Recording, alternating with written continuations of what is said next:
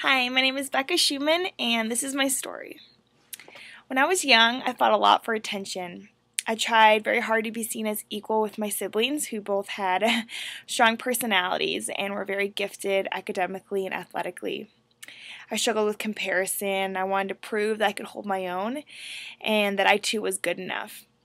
I struggled with feelings of self-doubt and that I need to perform in order to gain acceptance by people and by God. So growing up, I searched for satisfaction in friends, sports, materialistic things, but they never fully gave me what I desired. I continued to feel empty inside, and the harder I strive for the things, the more energy I put into performing, just the more empty I felt and the more tired I got.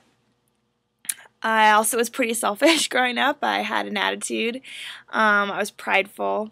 I didn't want to show any weakness because I thought weakness meant failure and that I wouldn't be accepted by people.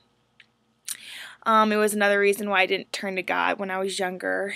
For one, I thought I wasn't good enough to receive His love, and two, I was too prideful. I thought I knew how to run my life, and I didn't really want God taking control.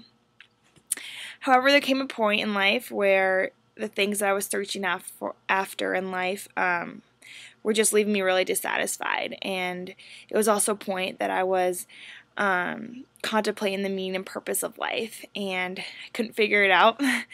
And so yeah, it was around this time, I was like 14 years old, that I heard a speaker talk about Jesus and what He had done for me. That He died so I could have a relationship with God.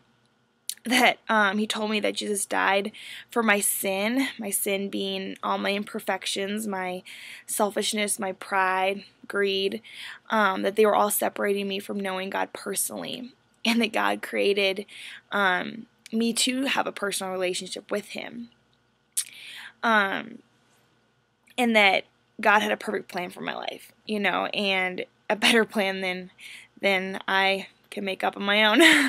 So it finally clicked for me that my sin, all my wrong actions, they were separating me from a holy, perfect God.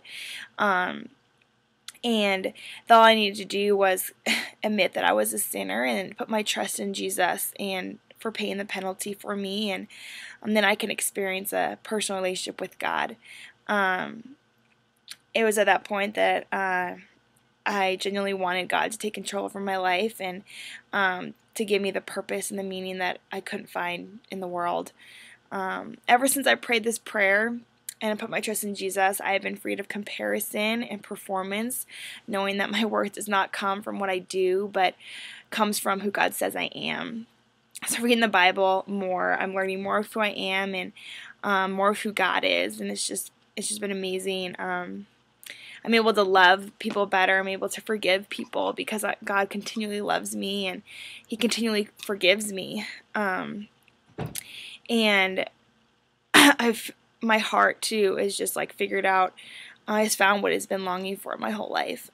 It's been longing to have a relationship with God and to know His presence, and that's what's been fully satisfying to me in life. And I don't have to strive for anything else. I don't have to clean myself up to come to God. And yeah, God just fully accepts me who I am. I don't have to perform anymore.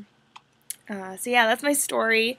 Thanks for taking the time to listen to my story. I'm interested in knowing yours. Please use the link at the end of this video to connect with me and share your thoughts.